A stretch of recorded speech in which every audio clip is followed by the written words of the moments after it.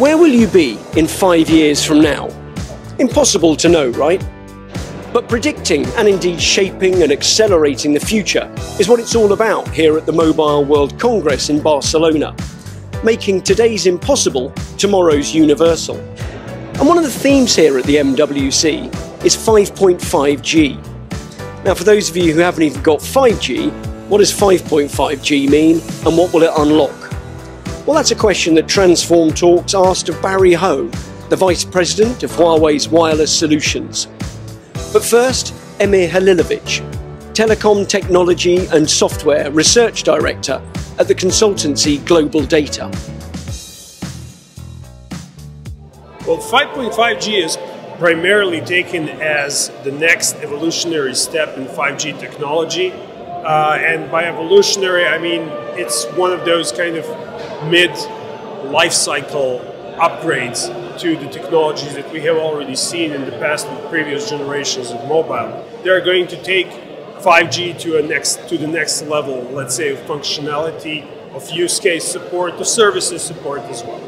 So what are you looking forward from that sort of scale of development, and who do you think will benefit most, or what sectors would benefit most? Yeah, well, first and foremost, it is going to, as I mentioned, increase the capabilities of 5G in few crucial areas, so that next generation of services for both consumers and for enterprises is going to become possible.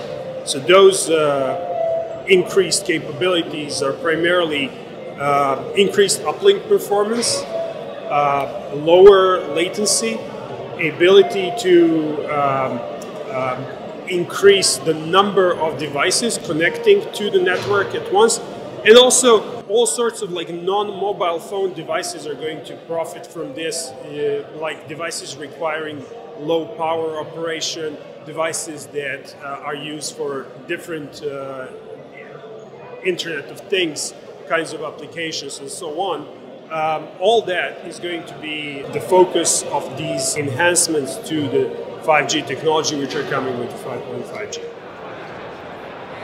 Although 5G is only 3 years, but it developed fast, more than industry expectation. I could give you some figure. 240 network commercial launched in last 3 years, and the 5G users already reached 1 billion. If we look at the ecosystem, there are more than 800 phones now support 5G. So we could say from the industry and ecosystem point of view, 5G is mature enough. And also we can look at a little bit on the operators' financial result, also shows a very good achievement. We looked at top 20 5G operators in the world. Last year, their average revenue increased between 4% to 6%. If compared to the overall global operators, which is only 1% increase. So 5G did play an important role here. And then for the Huawei supported operators, the total up is increased by almost 10%. So 5G also has good upselling if compared to 4G. And what other dimension is there to realize business monetization from 5G? Yeah, after we migrate user to 5G, then this is a good question. How to continue monetize, okay, based on our 5G users. Okay, there are mainly two ways. Downlink, we call premium downlink, and uplink monetization. Okay, for the premium downlink, there are two options. First option, we give different level of priority to the users, and VIP users could enjoy more speed, better speed, okay, than the common users. This is one way. This is already done in some leading operators, for example, DNA in Finland. Okay, so they already give different care of priority to different users.